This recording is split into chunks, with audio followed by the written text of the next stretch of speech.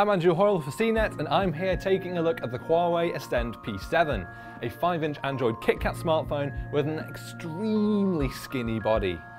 By looks alone, there's not a whole lot to separate the Ascend P7 from last year's P6.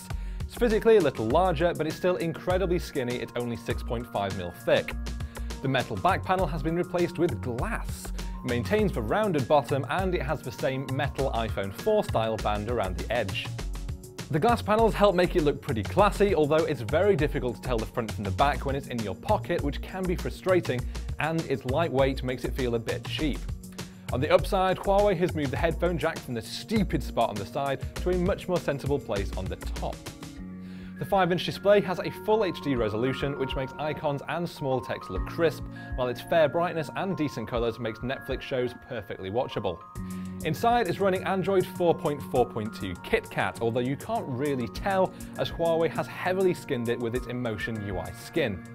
It's not one of my favourite Android skins, largely because it's done away with the app tray, meaning you have to keep all apps and widgets scattered on the home screens, which can be very awkward and cluttered.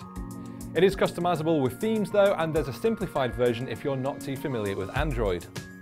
It's running on a 1.8 GHz quad-core chip, which is slower than the 2.3 GHz chips you'll find in Sony and Samsung's top-end phones, and as such it didn't perform nearly as well on benchmark tests. It has enough power for day-to-day tasks though, and handled gaming adequately. The only time I really noticed a slowdown was when I had to wait several seconds for it to render large photos on screen. Around the back is a 13-megapixel camera with an 8-megapixel camera on the front. That's a lot of pixels for a front camera, so it's clear that this phone is geared towards selfie lovers.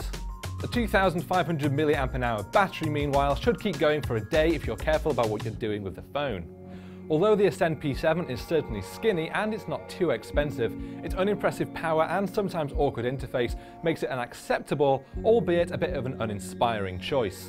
If you can find the P7 on a subsidised contract with a good deal, it's worth a look, but some of last year's flagships could be a better choice for the money.